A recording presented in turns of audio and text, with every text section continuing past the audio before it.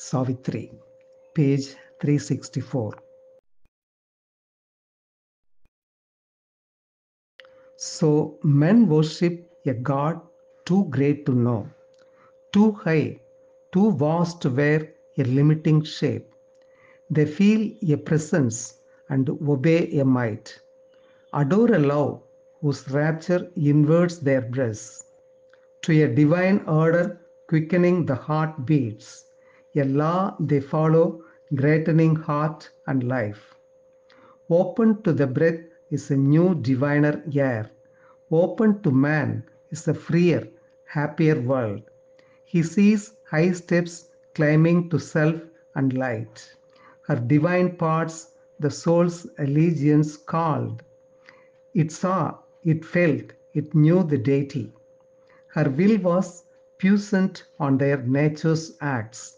Her heart's inexhaustible sweetness lured their hearts. A being they loved, whose bounds exceeded theirs. Her measure they could not reach, but bore her touch, answering with the flowers answered to the sun. They gave themselves to her and asked no more. One greater than themselves, too wide for their kin. Their minds could not understand nor wholly know. Their lives replied to hers, moved at her words. They felt a Godhead and obeyed a call, answered to her lead, and did her work in the world.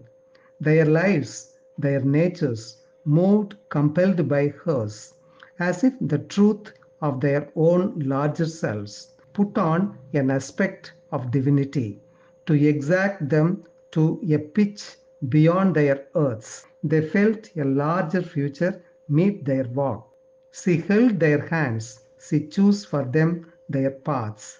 They were moved by her towards great unknown things. Faith drew them, and the joy to feel themselves hers. They lived in her, they saw the world with her eyes. Some turned to her against their nature's bent, divided between wonder and revolt, drawn by her charm and mastered by her will, possessed by her, as striving to possess. Impatient subjects, their tired, longing hearts, hugging the bonds close of which they most complained, murmured at a yoke they would have wept to loose, the splendid yoke of her beauty and her love. Others pursued her with life's blind desires, and claiming all of her as their lonely own, hastened to engross her sweetness meant for all.